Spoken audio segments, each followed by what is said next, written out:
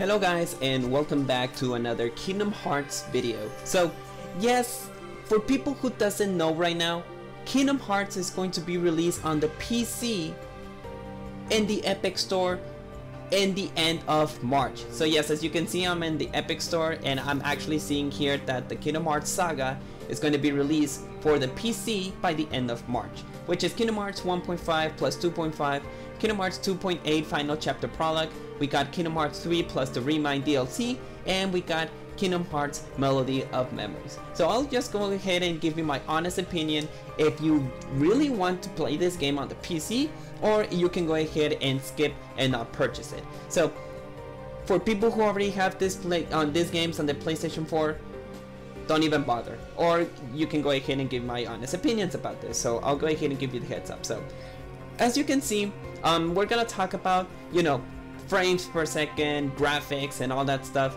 that it will require to play this game or not. So, okay, first of all, for the PlayStation 4, like I mentioned, if you already have a PlayStation 4 Pro or a PlayStation 5, don't even bother to to buy this on the PC. Or if you want to enjoy the experience on PC, go ahead, no worries. Okay, so this is my honest opinion.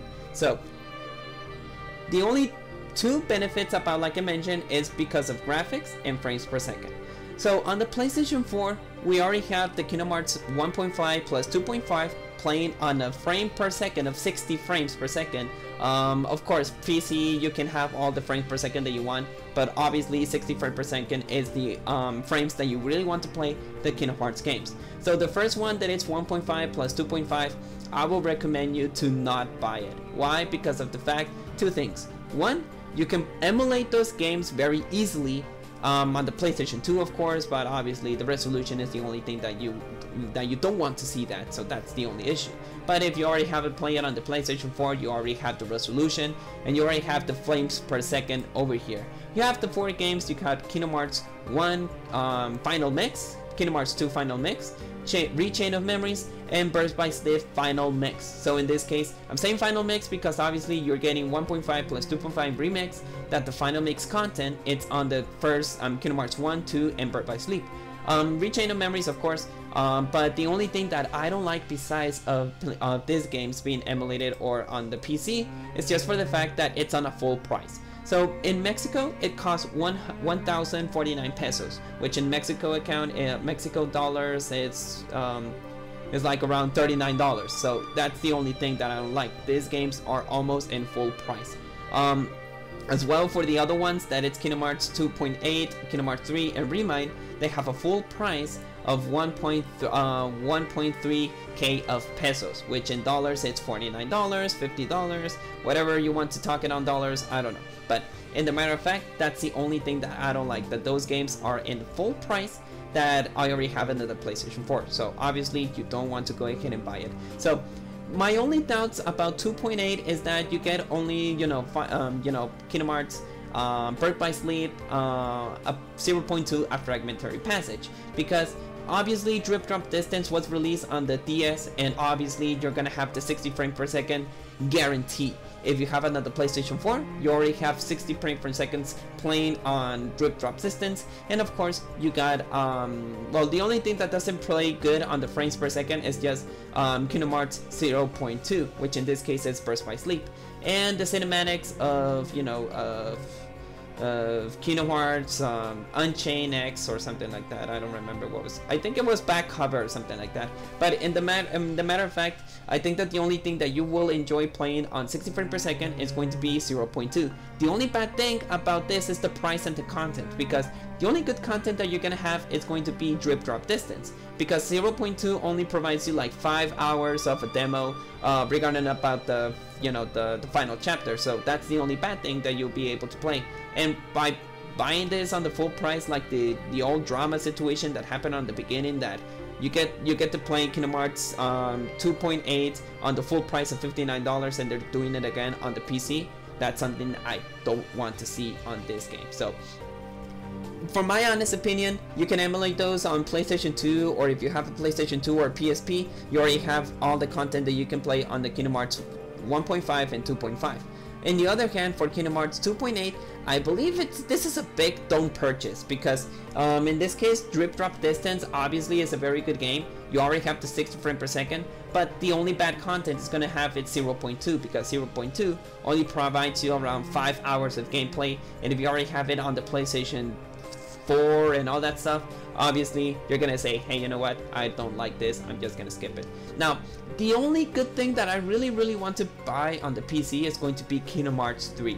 That is for sure that you want to play this on the PC, because on the PlayStation 4, the frames per second are not so good. Like if you have a PlayStation 5, maybe the frames per second and obviously the load times are going to be much faster, and the frames per second are going to be smooth. So the biggest win is going to be Kingdom Hearts 3. So if you want to go ahead and purchase Kingdom Hearts 3 on the PC, go for it. Graphics, frame per seconds, I don't know how much they're gonna make all the renders and all that stuff, but even so, on the PlayStation 4, the frame per second were almost smooth. Like it was playing between 30 to 60 frames per second, almost 60 frames per second, because the graphics on Kingdom Hearts 3 was very adaptable to the PlayStation 4. And when I play it on the PlayStation 4 and on Remind, I think when you actually play the Remind on the PC with the Organization 13, you already played it on 60 frames per second. So for my honest opinion, Kingdom Hearts 3 on Remind, it is going to be amazing. And the biggest thing about Kingdom Hearts 3 is going to be the mods. Yeah, when we talk about PC, we're gonna have a lot of mods here. You know, mods about for people who were playing Final Fantasy 15 back then, they actually made a lot of mods like you know, Noctis turns to Sora. Well, you get to change or modify, you know, Sora to play with Aqua, or to play with Riku, or to play with Roxas, to play there's gonna be a lot of mods here. So yes, Kingdom Hearts 3, it is a biggest win. I do recommend you to purchase Kingdom Hearts 3 for the PC, because you don't know how much enjoyment and playment you're gonna have here. And even so, on the, you know, you got the trailer, you got all the information though, but yeah, Kingdom Hearts 3, you're gonna have it on this case. So you got to get to pre-purchase it. Of course, you'll be able to get it on March 30. So let's go ahead and get the specifications here. So specifications, you need Windows 10. That is the biggest thing that I didn't like, because as you can see, I'm Windows 7 and I don't think that I'm gonna be able to purchase this just because of the fact that I'm Windows 7. I am going to upgrade it later on. It's just the fact that I need a new you know, drive this, so I'll be able to get you know, Windows 10. But yeah, later on I'm gonna upgrade myself to Windows 10, but it's gonna be a very pain in my butt about doing this. But yeah, you need Windows 10. That's the good thing. Then you need a processor, an Intel Core 1.5 i5 333. I don't remember, like, you know, pretty much from my point of view, you need this, an AMD Ryzen, and obviously 4 cores, 4 thread. A memory 8 GB or more, storage of 75 GB or more. You need DirectX version 11, and the graphics, you need an NVIDIA GeForce GTX 760, the VRAM 2 GB, and AMD Radeon R7 260X VRAM of 2 GB. And the recommended, it's gonna be Windows 10 again. I am gonna upgrade myself to Windows 10 once that I have a new you know, drive this. I really need Windows 10. You need a processor of Intel Core i15 75 3.4 GHz, and Ryzen and all the stuff, 7 GB DirectX, and obviously the NVIDIA GeForce GTX 1070 of VRAM of 8 GB, and AD Radio X Vega 56 VRAM of 8 GB. Now, if you want to know what do I have here, how can I see my graphics? I think it's an Enforce experience, right? And if I go to my properties of this thing, as you can see, it says all in Spanish, but obviously I got an Intel Core 170, 3.4 GHz, and 16 GB of RAM, and pretty much I got 64 bits of the game here. So obviously, if I want to go ahead and upgrade to Windows 10, I won't have any problems, because I already have 16 GB of RAM memory, and maybe on NVIDIA. NVIDIA is something that I do need to go ahead and check out, to be honest. So let me just go ahead and open my NVIDIA. Oh, really? I need to install something? Oh, whatever. But even so, I think that my graphics is 4 GB or 5 GB of video RAM. So yeah, you wouldn't have any kind of problems with that. No, I'm just gonna forget about the NVIDIA for the moment. But yeah, pretty much in that case, you do need the you know, a good not a good computer, but you do need to have a certain amount of you know, a computer to you be able to get this one. But yeah, pretty much in that case, that's all that I can let you know about Kingdom Hearts 3. The only thing that I didn't like was that you need Windows 10. That's the only problem here. No worries, I can go ahead and update myself to Windows 10. It's just the fact that I have like bad experience to get to Windows 10, just because of the fact that my first experience with Windows 10 was that it wasn't a laptop. I did have Windows 8.1, and there was a time that, hey, you know what, you qualified to upgrade yourself to Windows 10, so give it a try. I did it. In the first week, my laptop was dead. Yeah, my laptop was dead. So yeah, pretty much the technicians told me that my my motherboard was fried, and I was like, why? How did this happen? The only thing that I actually did was to upgrade to Windows 10. Boom, my laptop died because of upgrading to Windows 10. So my first experience with Windows 10, it's so bad, so that's why I'm still on Windows 7, because just at the fact that I have bad experience with Windows 10. Obviously that happened way back then on 2015 maybe, so maybe Windows 10 is obviously much better. Right now we're 2021. I don't think that my computer is gonna die just because I'm gonna upgrade him again to Windows 10, right? Hopefully so. But yeah, pretty much in that case, that is the specification. Now let's see about the older ones. Now for the older ones, I think that it does require something much lower. So yeah, pretty much for the older Kingdom Hearts, you just need, again, Windows 10, and you just need a processor, because the Nvidia situation, it's not something bad. You just need 2 GB or more, because those are older games. You don't need like powerful games to run, you know, the older Kingdom Hearts. The older Kingdom Hearts are just old graphic ones, so you don't have any kind of problems or issues to run Kingdom Hearts on the older PCs, of course. Now let's go ahead and talk about 2.8, because 2.8, I think that just because of the fact that we got 0.2, yes, 0.2 requires the same with Kingdom Hearts 3. So yes, you do need something much powerful. Even so, it's telling you that you need DirectX version 12. What? And the other one needs, you know, the other one that it's actually requires, you know, 11. This one requires 12. What? That's kind of weird. Now let's talk about Melody of Memories. I think about Melody of Memories, you don't need a powerful computer. Yeah, as well. You just need you know, a very good computer, because, you know, the graphics for Kingdom Hearts and Melody of Memories is just like whatever, man. It's not so. You don't require something more powerful. Even so, the storage is so low that you don't need to get a powerful computer. Even so, for this one requires Windows 8.1 or even 10, so that's a good thing for people who do have Windows 8.1. If you have an older version of Windows 8.1, then yeah, you're able to play Melody Memories without any issues. It's kind of a bit weird about the specification of each one of the games, because 1.5 plus 2.5 requires Windows 10. 2.8 and Kingdom Hearts 3 requires Windows 10, but Melody of Memories requires 8.1. That's kind of weird, no?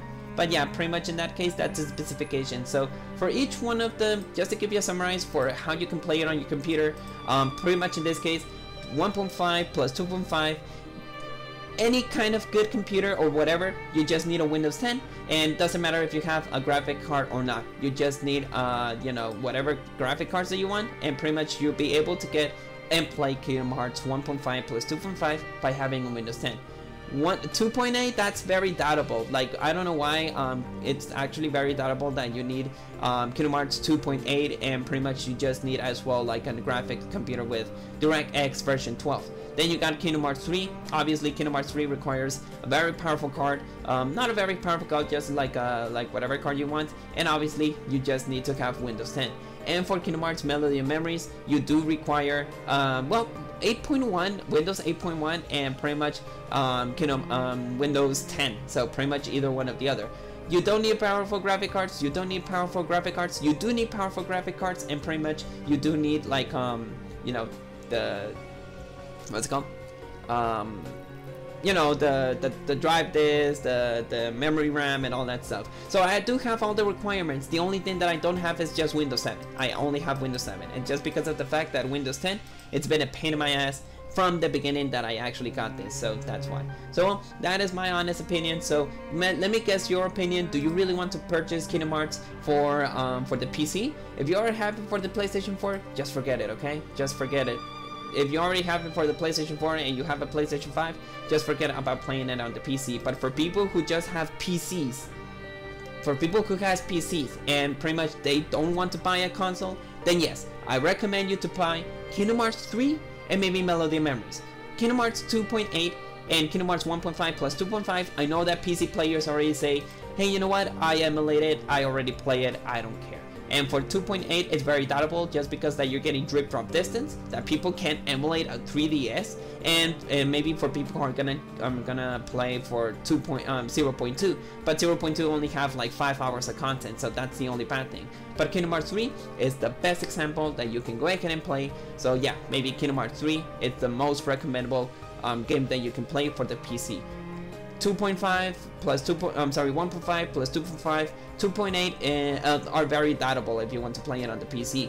For Melody of Memories, yeah, it's a very new game, but even so, it's just a rhythm game. So maybe if you have a PlayStation 4, if you have a Switch, then yeah, you can go ahead and not purchase it. But for people who doesn't have consoles and they only have PCs, then yeah, I think that many people are gonna go for Kingdom Hearts 3. Maybe 2.8 and maybe Melody of Memories. So well, that is my honest opinion. If I have Windows 10, then yes, I can go ahead and play Kingdom Hearts 3 on the PC. But I already have it on the PlayStation 4. The graphics and the frame per seconds are very amazing. I don't have any kind of problems. Maybe someday in the future when I upgrade my PC to Windows 10, then yeah, maybe someday I'll go ahead and purchase Kingdom Hearts 3. But in the moment, I'll just leave it like that.